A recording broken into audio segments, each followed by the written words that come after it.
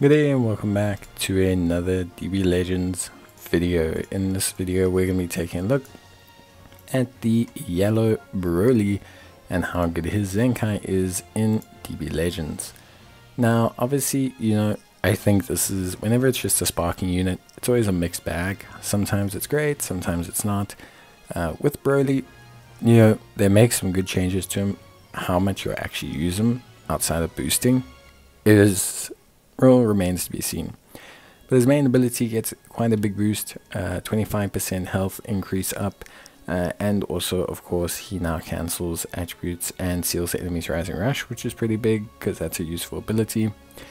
His Zenkai unique abilities also change, so in terms of his raw passives, he's at a pretty noticeable increase across the board. So his first baseline passive went from 60% damage inflicted to 70% damage inflicted, increase in his arts card draw speed, which is kind of standard practice now because of how the game works, and he also now has restoring ki by 5 every time he uses a strike card.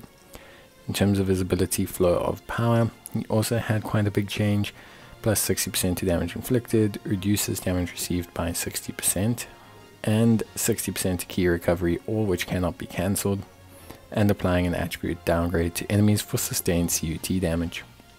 He then gained 2 new passives, Solid Defense and a Glimpse of New Power. Solid Defense giving a reduction of ki by 15 when faced with an enemy, inflicting attribute downgrades to them for both their strike, blast and move costs, and when the enemy's attack is over, restoring his health by 10% and nullifying enemy special action cover changes, also reducing the enemy's ki. A Glimpse of New Power applies the following effects when he enters the battlefield if there is a defeated enemy, and you'll randomly destroy one of your own cards and draw his ultimate arts card next. Restore ki by 30 and apply nullification of enemy destroy card effects as well. When the character enters the battlefield, if there's a defeated enemy battle member, he'll randomly draw 1 new card, nullify enemy special action cover changes, and destroy all your enemy's cards once. In terms of his abilities, his green card changed, giving him the ability to restore ki and draw a new card, and also gave nullification of attribute downgrades as well, plus 20% to his own health restoration.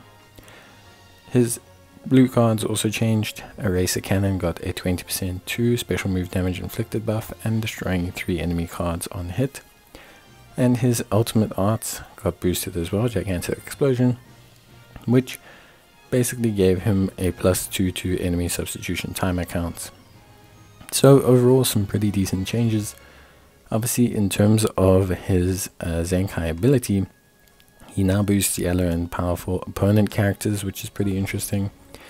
You can obtain his Zenkai Awakening power from completing the Zenkai Boss Rush, or Battle Rush, or whichever one it is, called now the 30 stages for 3000, and you can complete his missions for 4000, pretty interestingly. So all in all, some really good stuff. Outside of that as well, that is the ability to summon for him if you want to, if you have him at 7 stars, although I would refrain from doing so, or buying a special booster pack as he is a sparking unit. For yellow powerful opponents, there are some interesting choices, so there's a good use for his boost, I think.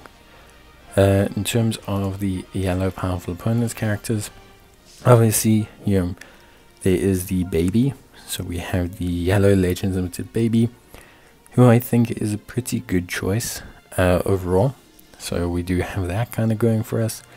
And I think in general, the yellow Freezer's not too bad either.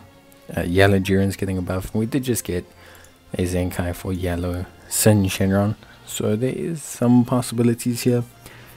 Generally speaking, Ultra Kid Buu is probably still the biggest boost from this. So yeah, but that's it from me. See you guys in the next one. Bye.